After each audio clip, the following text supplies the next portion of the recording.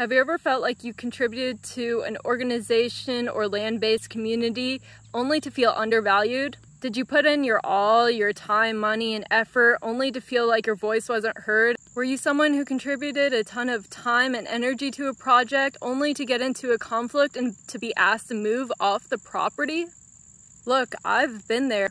Believe it or not, these are signs of an unsuccessful community, or in the terms I like to call power versus responsibility. When a collective project has power and responsibility that are equal, they actually don't have a lot of these issues.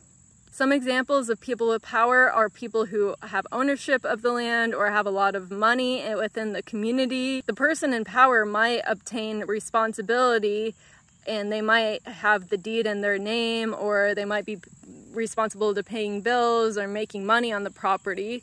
However, they also could be people that put responsibilities on others, like cleaning or taking care of the garden. The problem here is the people who have responsibilities, whether it's building a cob house or making a garden or running the Airbnb business, they often don't feel heard or justified in what they're doing. Most of the time, either the person in power or the people who feel really responsible and don't have power get burnt out. The key to a successful community is to delegate tasks while also learning how to delegate power or capital.